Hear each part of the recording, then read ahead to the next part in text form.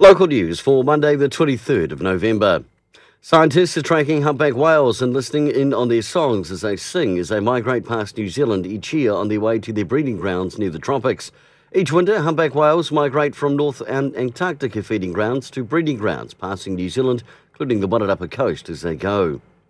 On Friday evening, Wairarapa search and rescue personnel deployed into the Tanarua Ranges after an injured tramper activated a personal locator beacon from a hut. With the assistance of the Westpac helicopter, a team, including a flight paramedic, was dropped near the hut. The tramper had sustained a head injury and was taken to hospital. Lifestyle blocks continue to be popular across the Wellington and Wairarapa regions. Volatility is an evident reality in the marketplace, however. There's been a 20% slump in volumes but a 19% gain in price. Steady results on the dairy support and grazing properties in the Masterton and South Wairarapa districts.